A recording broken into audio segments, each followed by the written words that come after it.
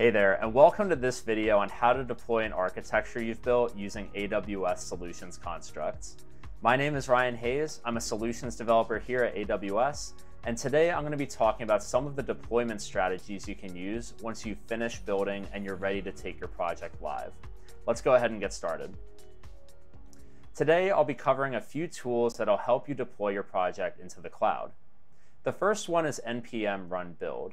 This will compile your CDK project down into JavaScript files from TypeScript, and it makes the files more consumable by the CDK command line tools. Next up is Cdk Synth, which distills your nice programmatic CDK project down into a traditional CloudFormation template.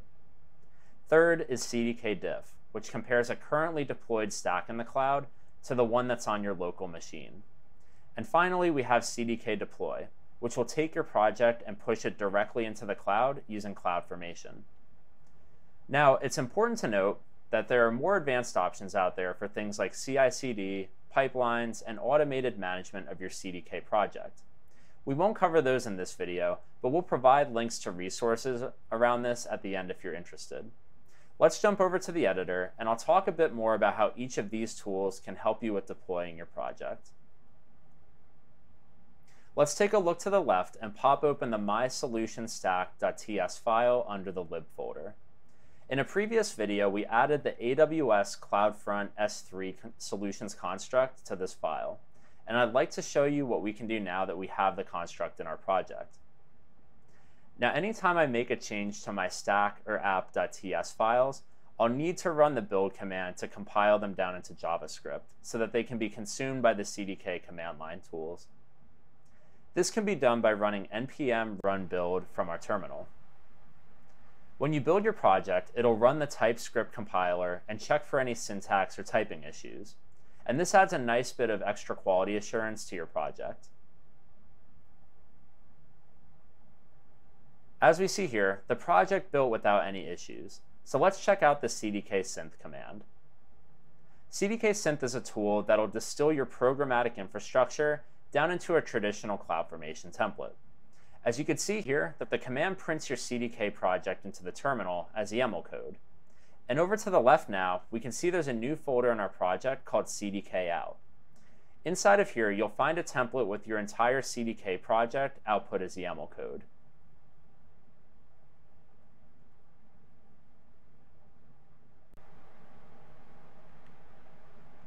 Once we've built and synthesized our project, another handy command line tool is Cdk Diff. When we run Cdk Diff on our project, it'll compare any deployed version of the project to the changes that we have on our local machine. Specifically, this command looks for changes in your infrastructure, so if you unintentionally change a permission or configuration, it'll be spelled out for you here. You'll see a full summary of resources that were added, modified, or deleted, and this gives you another layer of quality assurance before deploying your solution into the cloud. Once we review the changes to our infrastructure, which in this case encompasses a lot since this is the first push that we'd be making, let's take a look at deploying into the cloud. The Cdk Deploy command will pack up our project and deploy it into our account using CloudFormation. Before doing this, it'll also run Cdk Diff as a failsafe. Once we kick it off, the deployment process can take a few minutes depending on the number of resources being provisioned, as well as if you have resources like a CloudFront distribution being created. However, for demo purposes, we've sped this up a little bit to show the end-to-end flow. Now we see it says all done, and this means that our stack has been deployed into our AWS account without any issues. You can now manage your stack from both your development environment here as well as through the CloudFormation console if you prefer. And so that's a wrap on some of the tools you can use to deploy your architecture into the cloud. We covered building your project, synthesizing it, comparing it to a live version, and finally deploying it into AWS. If you're looking for more information on what we covered today, I recommend checking out some of these great resources we have listed here. Thanks for tuning in today. Once again, my name is Ryan Hayes, and I invite you to check out the other great videos we have on building with AWS Solutions Constructs. Thanks again, and I'll see you next time.